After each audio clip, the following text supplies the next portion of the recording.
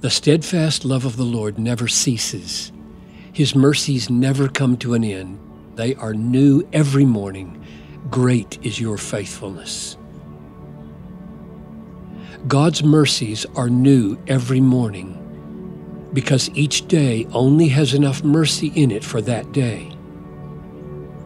God appoints every day's troubles, and God appoints every day's mercies. In the life of His children, they are perfectly appointed. Jesus said, "Do not be anxious about tomorrow, for tomorrow will be anxious for itself. Sufficient for the day is its own trouble." Every day has its own trouble. Every day has its own mercies. Each is new every morning. But we often tend to despair when we think that we may have to bear tomorrow's load on today's resources. God wants us to know we won't. Today's mercies are for today's troubles. Tomorrow's mercies are for tomorrow's troubles.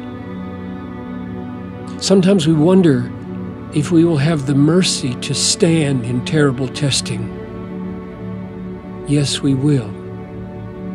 Peter says, "If you are insulted for the name of Christ, you are blessed, because the Spirit of glory and of God rests upon you."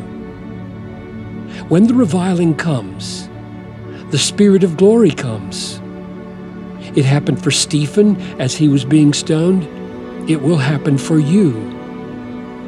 When the Spirit and the glory are needed, they will come.